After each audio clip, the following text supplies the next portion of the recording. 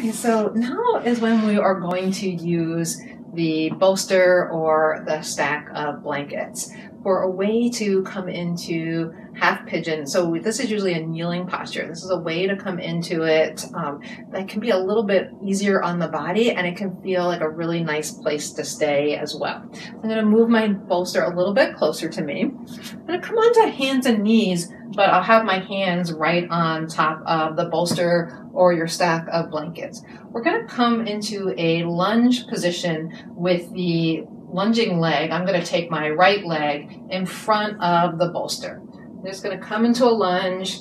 You can come into that however feels right to you. Hands on the bolster. So this might feel like a nice place to stay for a few minutes. Can be, again, another good stretch on the hip flexor. Like I said, we're often trying to stretch this area of the hip flexor. That's why we did that little bit of strengthening thing. You can have your bolster on your side to support your thigh like this. This is the magic of yoga props. There's so many wonderful things that you can do with them. So a lunge can feel like a nice stretch, a good place to start. Your chair is next to you, so if you feel wobbly, you have your chair at any time. You need to put a hand on your chair to help balance. My bolster is high enough that I can put my hands on my bolster to do that as well. And notice that the front points of my hips, the ASIS, they are pointing relatively toward the front. And my back foot, hopefully, is straight out from, it's kind of a straight line from the middle of the side of my bottom all the way out to my heel. If you look back and you don't see that, you can adjust a little bit. So as we move into our pigeon pose, the two things that are going to be important are the position of the knee and the position of the front shin. So the knee has to externally rotate to get that wider angle. And you want it to be not straight out from the hip, but actually wider so that the knee comes more to the outside edge of your mat. In this position, my shin might be fairly parallel to the front of the mat, but the heel can also come closer to the body. And you'll see as we move into that. I'm going to scooch back just a little bit, and you can slowly sort of walk your foot over to the side, but only enough so that the knee comes out to the side. So my knee isn't going straight forward. It's coming out to the side at an angle. If your shin doesn't feel comfortable going straight across, mine is fairly straight to and parallel with my mat, you can move your foot closer. It might go under your prop a little bit. That's totally fine. And that might be easier with blankets. So now we're in half pigeon pose, a supported version.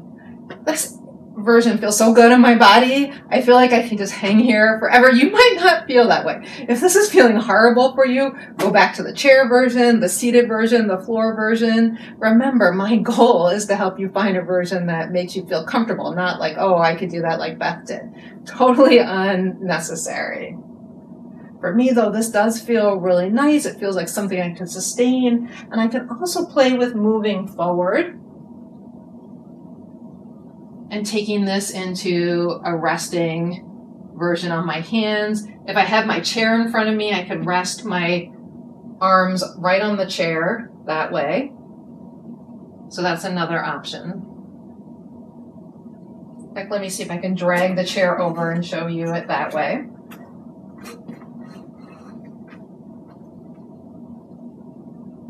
This feels really nice too. I could just hang here all day, but we probably should switch to the other side. So I'm going to use my chair, use my bolster to help push myself up. I'm pushing into my bottom foot so I can get back into that lunge position. Then I'll take my hands back inside my leg, back to all fours. You might find that you want to come back and rest in child's pose or another position. Sometimes just seated on the heels for a moment can feel good, or standing, kneeling, stretching out this front area a little bit, whatever feels good for you. When you're ready, we'll take that to the other side. So this time it's my left foot in front. I'm going to start with finding my lunge. And this upright version of lunge. I'm a little wobbly here, so remember, if your chair is next to you or if it's in front of you, you can rest on the chair. I'll take my bolster and put it in this position so I can be a little bit more secure. So in this upright version of lunge, my torso is upright, my lower ribs are drawing in, my abdominals are drawing in, and I have a natural arch in my low back. I'm not trying to take that into a back bend, but simply my natural arch with my hip bones pointing to the front, the same direction they're going to point in when I move this into pigeon pose. And I'll take a peek back at my back leg. It looks like it was a little bit out to the side, so I'll move it and just stabilize it a little bit more so it feels more even in my body.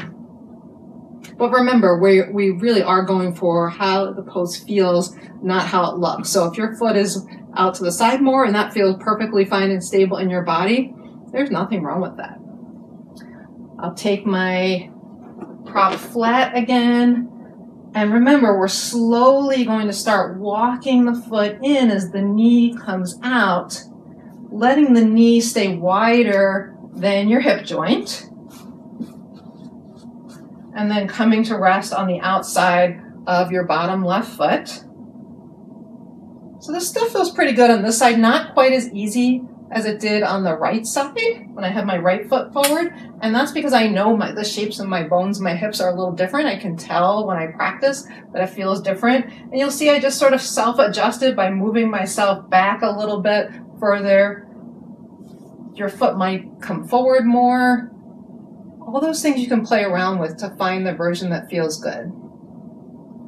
If you look at my back foot, I have the top of my foot where my laces would be on the ground. If it feels better for you to tuck your toes, that's fine too. And then on the first side, we played around with leaning forward into the chair. I find that when I do that, it shifts the stretch a little higher up on my buttocks muscle rather than more on the outside of my thigh. So you might decide to stay more upright if you want that stretch more on the outside of your thigh, if you have the same kind of shift as I do, or you can come down here.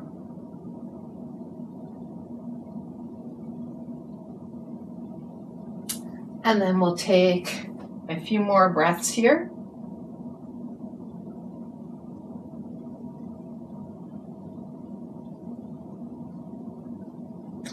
Start to come out.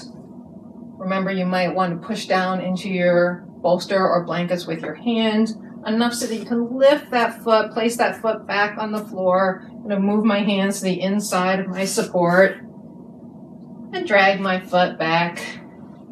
And I'll rest again and seated for a few moments.